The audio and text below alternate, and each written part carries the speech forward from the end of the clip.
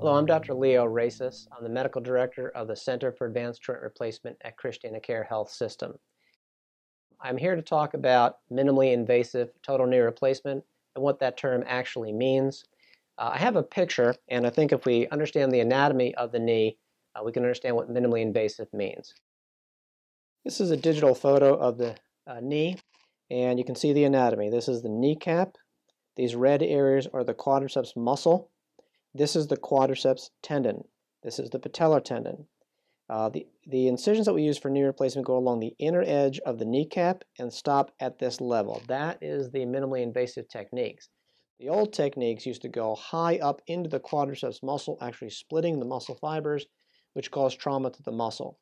We do not cut the quadriceps tendon or transect it. That has never been done. What was done in the first early stages of knee replacement surgery was to go further into the quadriceps muscle, but nobody ever cut the quad tendon.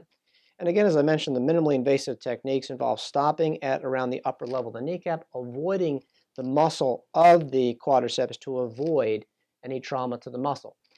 And what we do now is simply slide the kneecap to the side after we've made this minimal incision. I have another picture which shows the old incision that used to be used along this black line that used to go high up into the quadriceps muscle, produced more trauma or damage to the quadriceps muscle, and took longer to recover. Now with the minimally invasive techniques, we use these green incisions which stop at the upper part of the kneecap. Sometimes we'll stop at this level. Sometimes we'll go into the muscle somewhat, called a mid-vastus approach.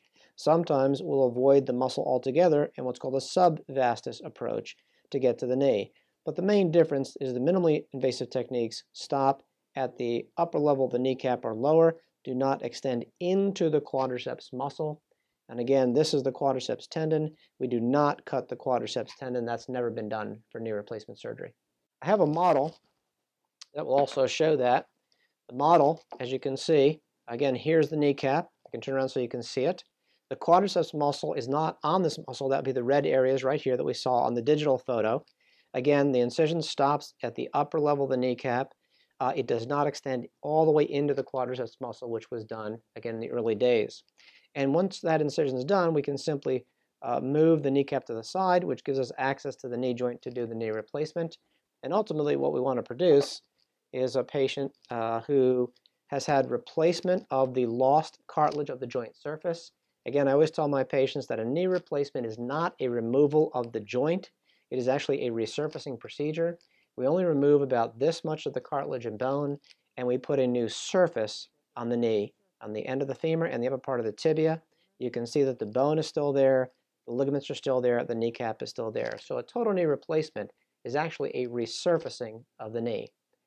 I hope that's been helpful in understanding minimally invasive total knee replacement. I thank you for your attention.